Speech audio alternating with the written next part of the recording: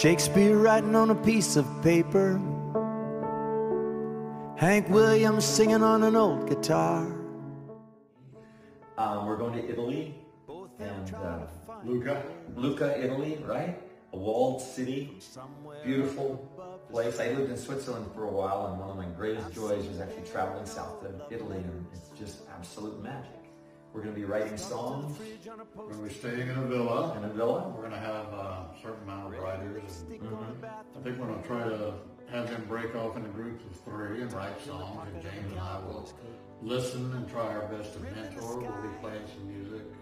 And There'll be good food. Critiquing songs, listening to songs. Mentoring. Tips on how to write. What our life is like in Nashville, what it's like to be a songwriter, what it's like to be a published songwriter.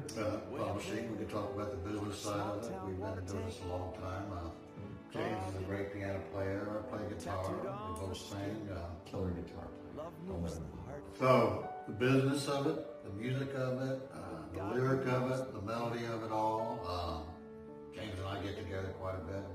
In Nashville, LA, or New York, that's what people do. They get together and we knock out a song. Add a week of that and then add some fantastic yoga by Christina. Add amazing food, apparently. I think there's going to be a chef there. We have our own chef. Yeah. We'll be cooking some great food, and of course there's going to be wine. Maybe George Clooney and his wife will drop in from